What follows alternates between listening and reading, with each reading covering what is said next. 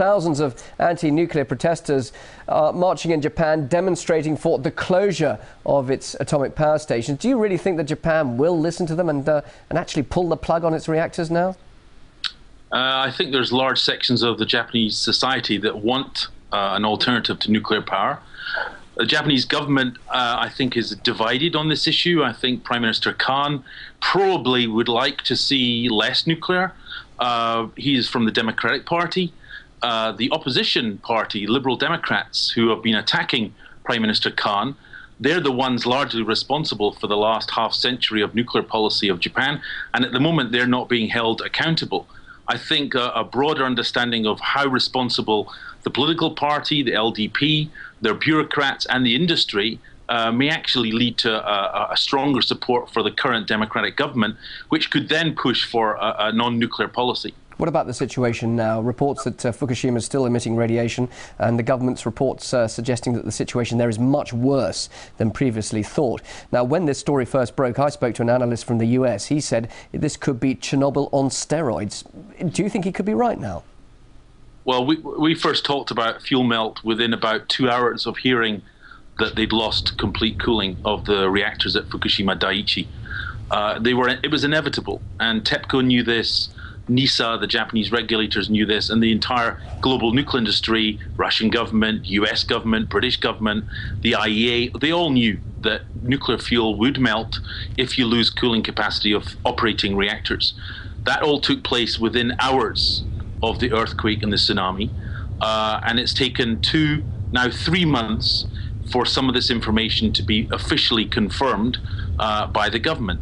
The situation is not under control at the site, and as you said, and as you heard from your reporter, there's huge contamination problems on the site which threaten further releases into the environment. OK, please explain then what those threats are now. If the situation really could be as bad as people suggest, what could the consequences be now? Well, the first thing is that the explosions that took place in the first days, they released a large amount of radioactivity. Perhaps 90% of it entered into the Pacific because of the prevailing winds. Perhaps 10% landed or more landed on the mainland of Japan, which is why you've got contamination tens and tens of kilometers away from the site. The problem is that as a result of these explosions and as a result of the core melt in these reactors, contaminated water, the water that was used by TEPCO to cool the reactors, has now built up on site.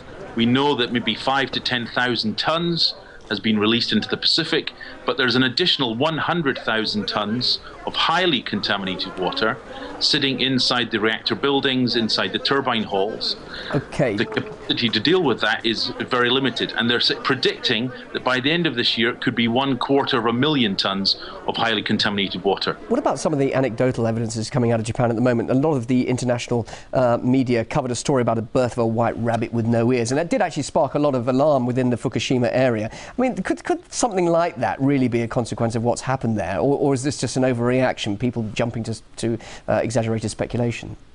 There's bound to be a lot of these stories. There's a serious issue of the long-term health consequences and environmental consequences of radiation. I think we can discount the idea of a rabbit being affected at this stage.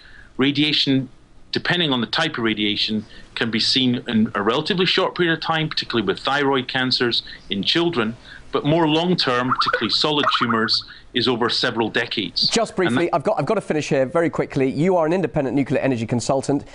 Is the nuclear energy industry on its last legs now? What are you saying to people? Are you saying trying to put people at ease, or could your business as such, the nuclear energy business, be really at a threat now of being closed down, particularly when you think of Germany's attitude? Just briefly. Very quickly, the German government has taken the right decision. You cannot guarantee nuclear safety. Nuclear industry was already on its last legs before Fukushima. This is really going to be the end, but it's going to take a long time.